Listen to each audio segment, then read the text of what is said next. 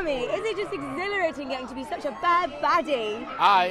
It's more than exhilarating. It's just surprising and humbling, and I never thought in a million years I'd be sitting here talking to you, you know, 4 years out of the first Hangover, like, just in this capacity with these wonderful fans. So, and we're loving London, loving it. How do you get into character as this amazing guy? I love him. Thank you. In the first movie, we kind of worked out the kinks of how to snap into the character. The second and third movie, it was a lot easier to snap into this. It really is due to Todd Phillips. He's really the guiding light of the darkness that is Chow.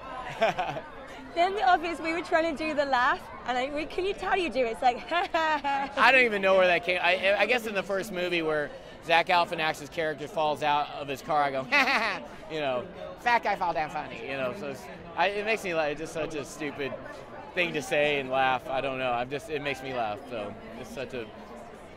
And everyone's been telling us it's so hard to keep a straight face on these films. How do you do it? It's hard. I mean, Zach Galifianakis is the funniest man I've ever worked with. He's the funniest person I've had all my career, and so it makes it doubly hard to share scenes with him, because even when he's not doing anything, I already have in my brain he's already doing something funny, even when he's not. And everyone gets very annoyed with me, the fact I cannot stop laughing sometimes, yeah. And very quickly, can you tell us one thing we might not know about Bradley Cooper?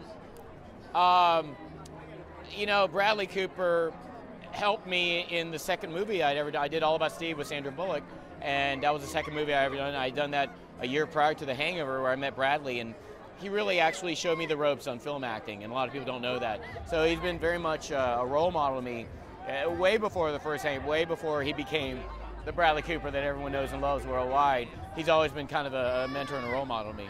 What a great guy. Yeah, really. Anyway, I'm going to let you go, but have a great time in there. Thank you very much. It's lovely speaking to you. Thank you.